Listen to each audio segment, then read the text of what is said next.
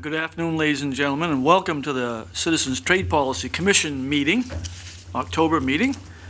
I'd like to welcome everyone. I'm State Senator John Patrick, filling in for Senator Troy Jackson.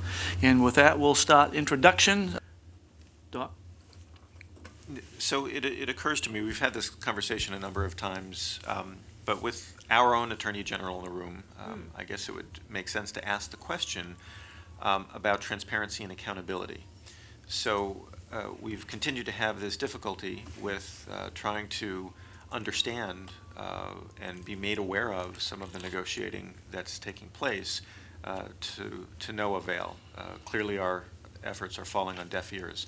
So is there another avenue for us to pursue other than to continue to write letters to which we expect no real response?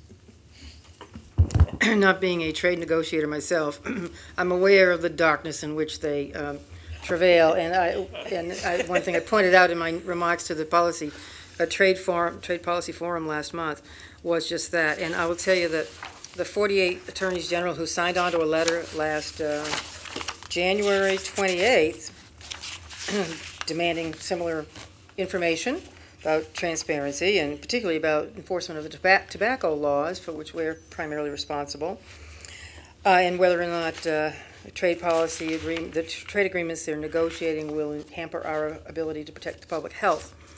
Got no answer. That was January 28th. We've never gotten an answer from the trade representative. We did, just a couple of weeks later, get a response from the National Association of Manufacturers, our newest pen pal. And I thought, why are they answering on behalf of the trade representative? I don't know.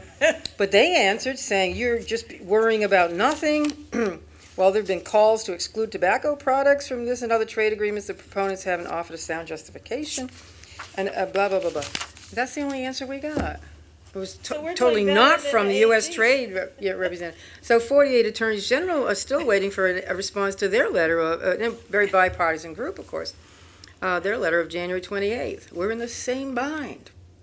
Well, and Doc, I would comment basically, it may seem like it's to no avail, but I actually think it does have value because there are organizations within the world, even Japan sees what we're doing, others see what we're doing. If we get no answer, what we should do is be more public, I think, with the knowledge that here we are trying to bring transparency from the secretive process in Washington, D.C. on the corporate negotiations.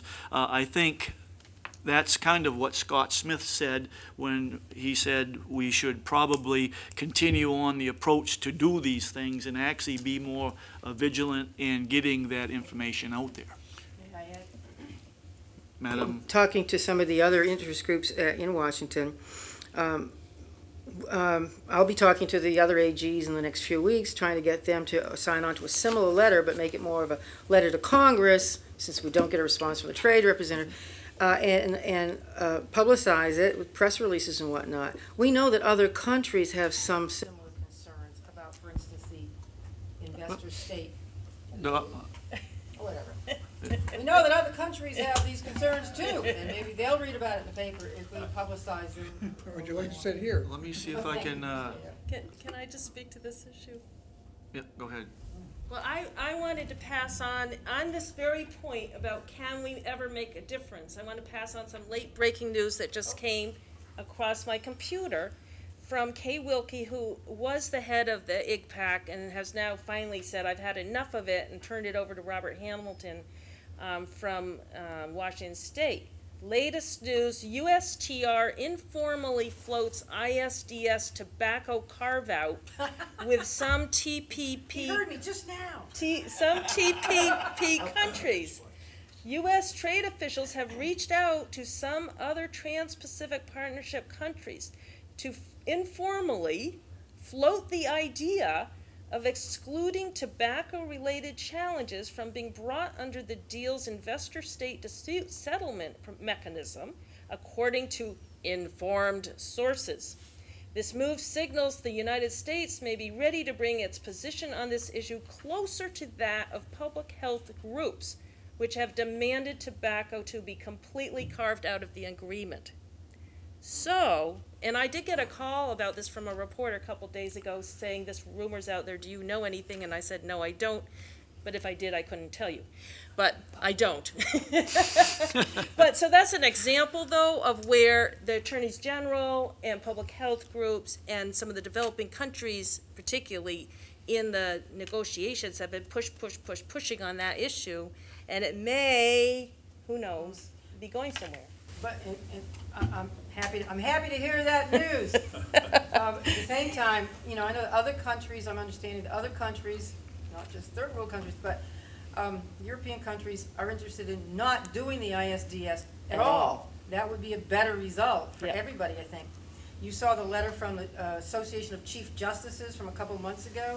They wrote the U.S. Trade Rep. They didn't get a response. State Chief Justices from across the country are concerned about some of these negotiations. Do you have that to share with the committee? Because I don't think I've seen that. There are two of them. One, a year or so ago, they wrote to the trade representative, can you hear me? About licensing of lawyers, licensing and suspension of lawyers, which has always been an attribute, a responsibility of the state court systems. And there's been litigation and threats of litigation to suggest that other countries might say, you can't tell our lawyers not to come into your state and practice law, because that would be a violation of a trade treaty or another. And then the more recent letter from the, and this is obviously a nonpartisan or bipartisan group, more recent letter from the American Association of Chief Justices of State Courts dealt with supplanting state court decisions through the ISDS process, which is very scary to me as an officer of the court.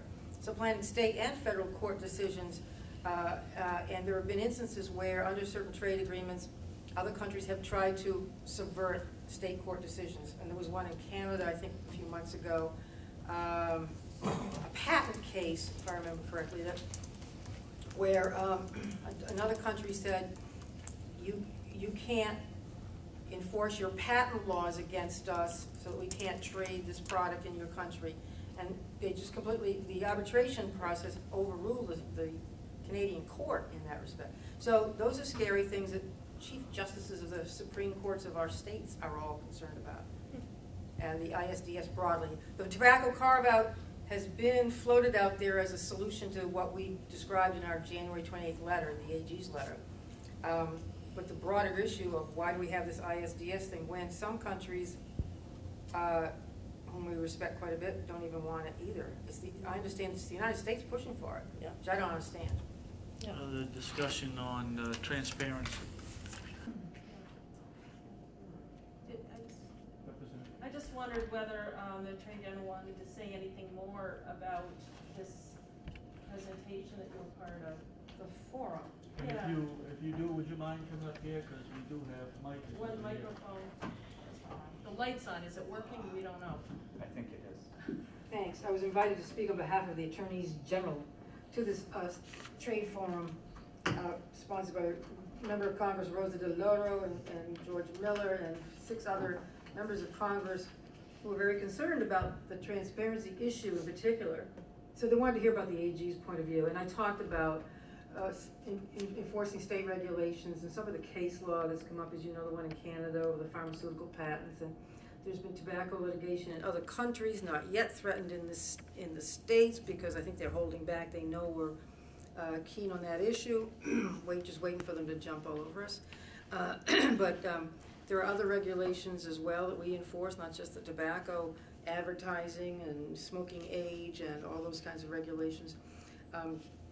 And there was some Q&A, though not a whole lot. We heard from the AARP as well, and a professor from Columbia University, Jared Bernstein. Do you know him at all? No. Senior fellow at the Center on Budget and Policy Priorities. And Thea Lee from AFL-CIO, a guy from the AARP, and a woman from the Center for Food Safety, who's also concerned about agricultural interests and food safety regulations. So it was kind of there wasn't any great conclusion to the forum. It was an open thing. It was a packed room this size, and it was quite informative for me. I learned a lot about what other people are concerned about, and I got to share with them the perspective of the state AGs. And they had the same concerns about the trade rep, the USTR not responding to other people, including members of Congress, and are working in the dark. I talked with them about the one response we got from the National Association of Manufacturers, who were responding sort of on behalf of the U.S. trade rep, which I thought was strange. But, and I'm going to follow up with some of the other AGs in the next few weeks. I think it's important to do that before the elections because people are concerned about the speed with which things may go right after the elections, and Congress is going to be bombarded with issues relating to trade agreements. In fact, a year ago, I went to Taiwan on one of those trips to Taiwan, and I met with the president of Taiwan, President Ma. They very much want to be part of the TPP, as you know. And I said to him, we have concerns about that. And some of us are involved in regulating tobacco and public safety issues, and we have concerns about the position of our own trade rep, whether you're involved in it or whether you're a party to it or not. So he was a little taken aback. Awesome. Yeah, it was fun. That's about it. Thank you. Well, thank you. Thank you, Madam Attorney General, for your update.